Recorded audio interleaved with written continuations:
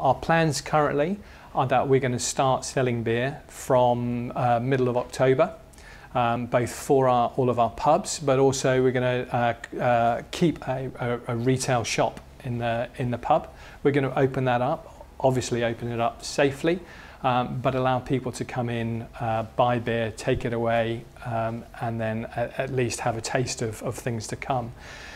We thought long and hard, but the feeling now is that we really don't want to open up the bar area, the garden area, the tour, the function rooms we've got inside, private dining areas, and the games area. We don't really want to open that up until we know we can do it absolutely properly, which is when the distancing measures are removed. So currently we think it's probably going to be, we'll open that up December, if not then early spring.